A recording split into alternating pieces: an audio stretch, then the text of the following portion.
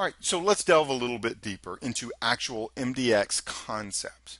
The last video was really sort of like the meta game of MDX here. But what I want to get into now are specific terms, specific ways that we talk when we're dealing with MDX here.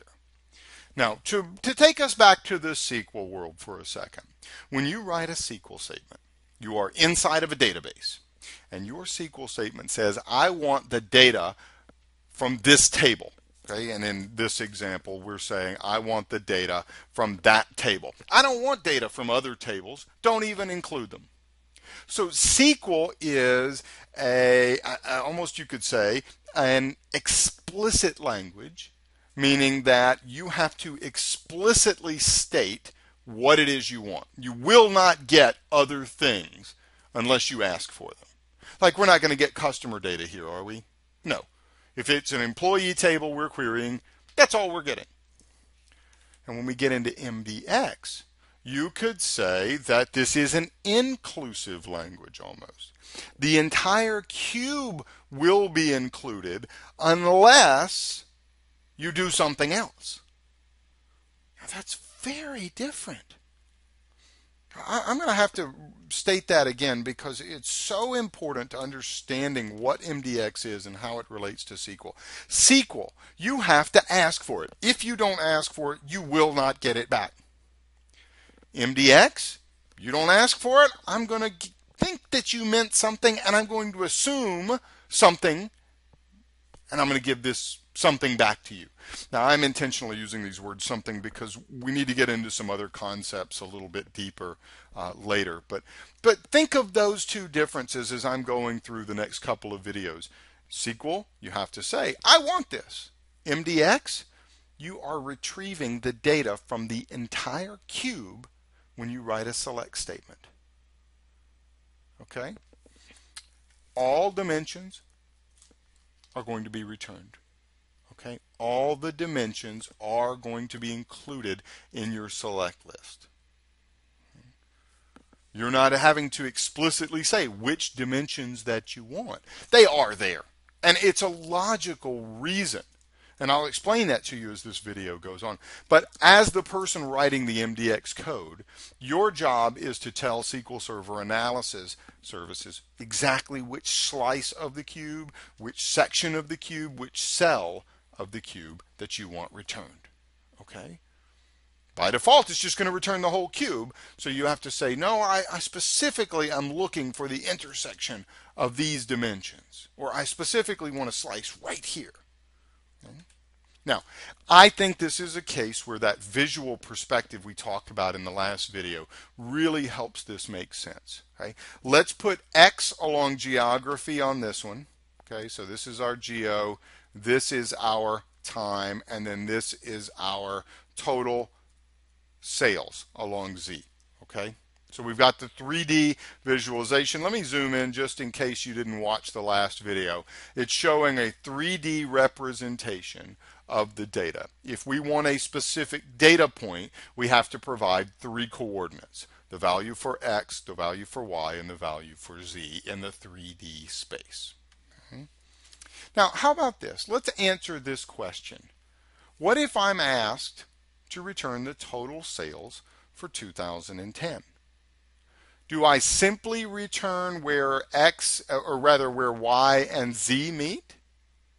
Or do I return something else? Can you ignore geography when you're saying total sales for 2010? Aha, this is where that implicit part that I mentioned earlier comes into play. Analysis services is actually going to say, you didn't say that you wanted geography, so I'm going to assume that you meant overall geography. Now we're going to talk about how it makes that assumption a little bit later because it might have just chosen, I'm going to assume that you meant the United States. Okay?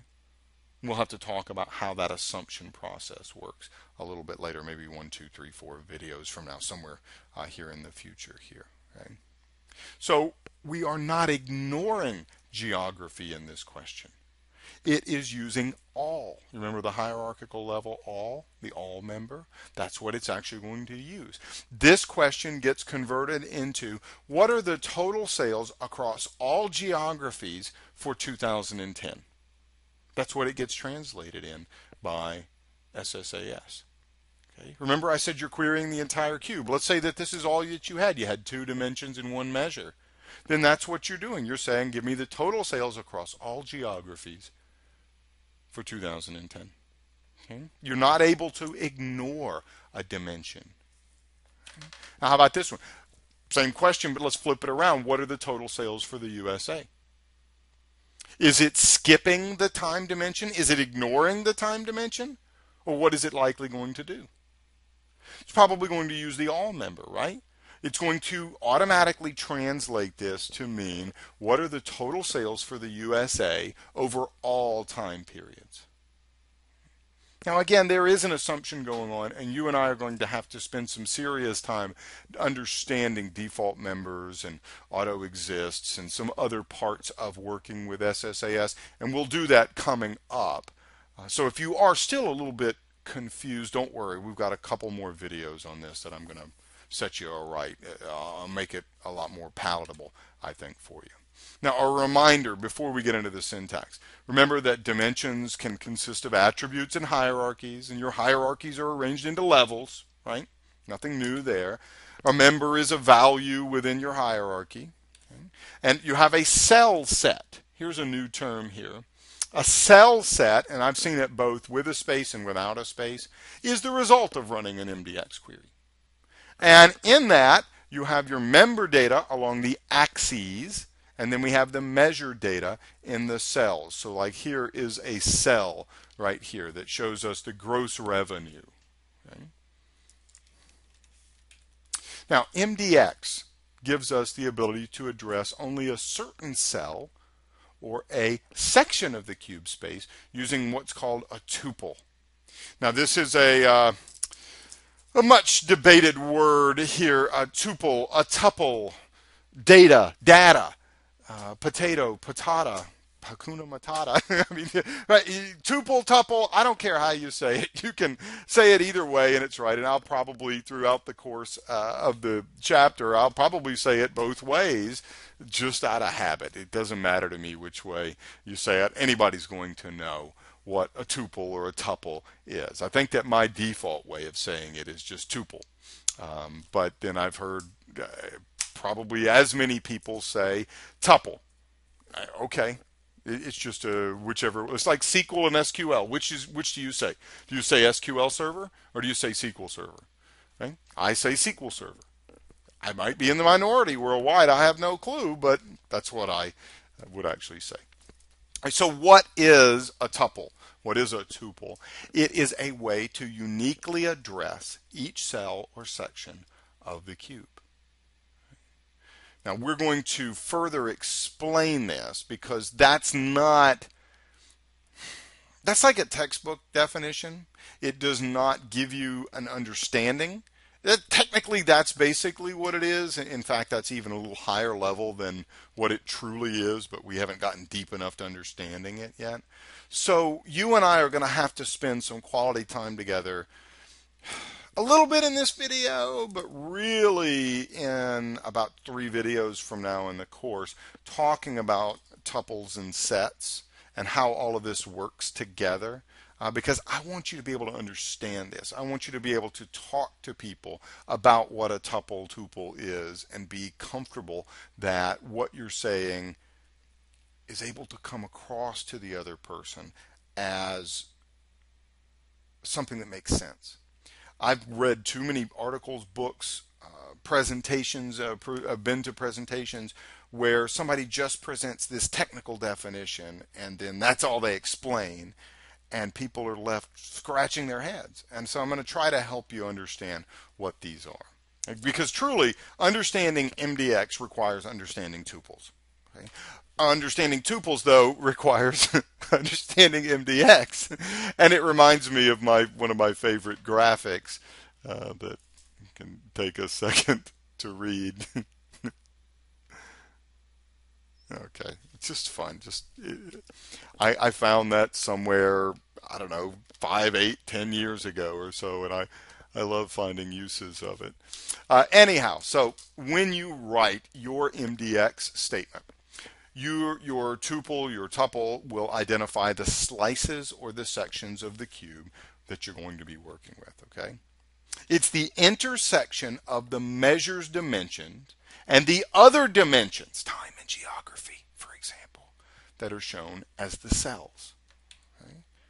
Your tuple identifies which dimension members intersect with the other dimension members. Okay? You're defining which time member to intersect with which geography. 2010 USA, 2010 all geography, all years USA. That's what your tuple is defining.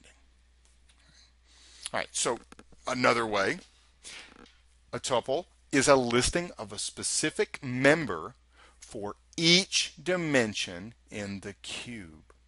Now this is an even more accurate yet more technical definition of what a tuple is. It's, again, an addressing scheme. It is a way to address a specific cell or section.